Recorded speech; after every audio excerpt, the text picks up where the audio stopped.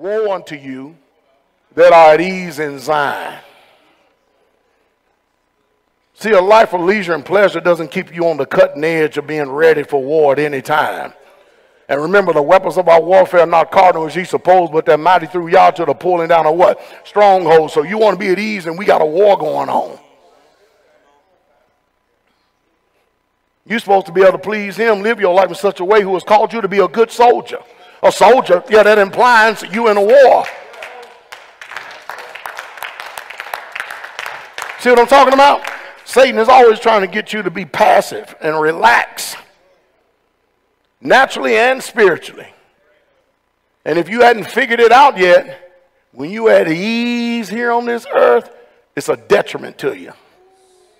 It destroys you slowly and methodically. Makes you good for nothing. Makes you the perfect murmurer and complainer. When pride cometh, now he defines it by saying, boiling up with an arrogant attitude of self-importance. You ever see somebody get rebuked and they trying to boil up on the inside and you don't understand?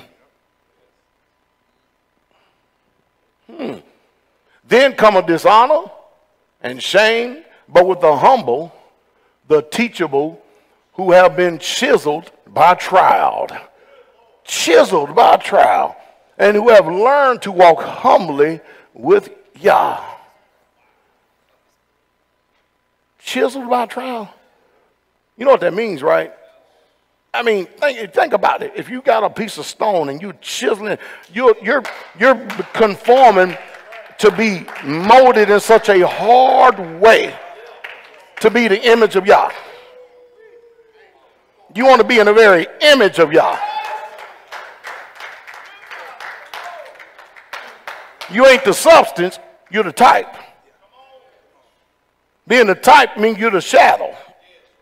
You see the reflection of Yah, you being through trial, forged through tribulation, forged through the violent act of being righteous and being holy. Uh-oh. That means it's pretty hard to knock some rock off of you. Ooh-wee. You ever heard of this word before? Anybody ever been hard-headed? That means your head ain't Yah's head. It's unformed. It can't even be key form, conformed.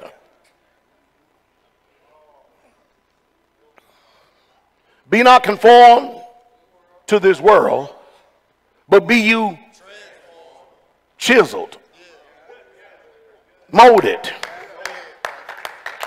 etched